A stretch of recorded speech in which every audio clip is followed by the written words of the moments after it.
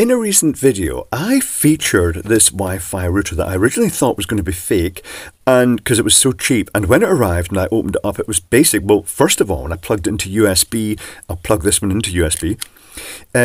Some LEDs lit up inside, they did stuff, and once it booted up, it was ready, and the network appeared, and you could actually use it to extend your network like a proper repeater. I was actually trying to find a fake one, and I have sourced a fake one. Here it is.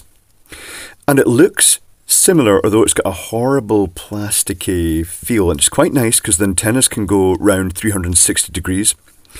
And if we plug it in, it does all the correct things in the sense that it lights up blue, and that means like something's connected to the internet probably. And what's bizarre is that this thing, I'll start opening this. Where's my spudger?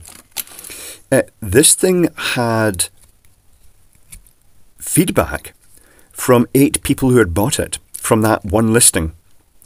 The feedback from 3 of them was, this is a fake item. And the feedback, oh, the circuit board's just dropped out, but I'll open it anyway.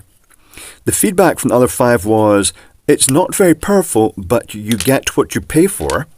And the other one's saying, plugged in and working fine. That's literally the sort of people we're playing with here. So here is the circuit board out of it. It's, let me zoom down it. It is blank in the back, and it has an LED and a resistor on the front. Let's make sure that's in focus. If I plug it in here, there's your blue LED. Marvellous. It's being overdriven. It's being run at about 85 milliamps because it's got a 20 ohm resistor in series. Let me show you the schematic. Well, actually, before I show you the schematic, I'll show you up close up of the circuit board. So we'll zoom out a bit, and I shall make sure this is in focus. What we have is the USB connector, a fairly nice little circuit board with the LED and a 20 ohm resistor. If I was recommending that they did anything to improve the product, I'd change that to a 220 ohm resistor, reducing the current to about, say about 8 milliamps, which is going to prolong the life of the LED greatly. Maybe they want it to fail and start flickering because it looks like it's communicating.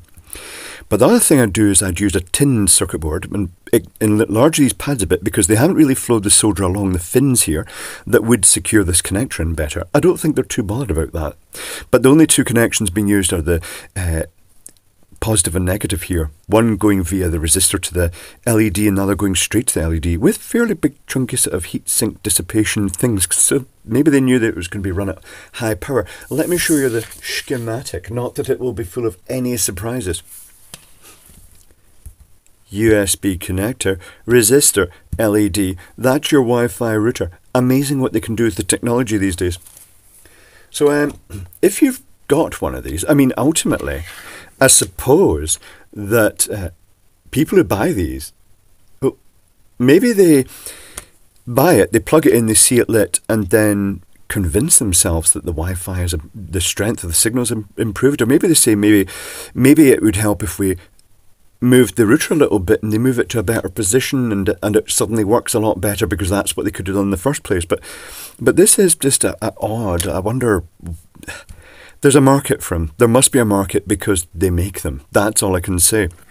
So there we have. If you get one of these little repeaters and it's got these flimsy little semi-circular, semi-cylindrical antennas that are just very floppy and it just lights up bright blue and doesn't flash, then you've probably got a fake. Might not be a fake.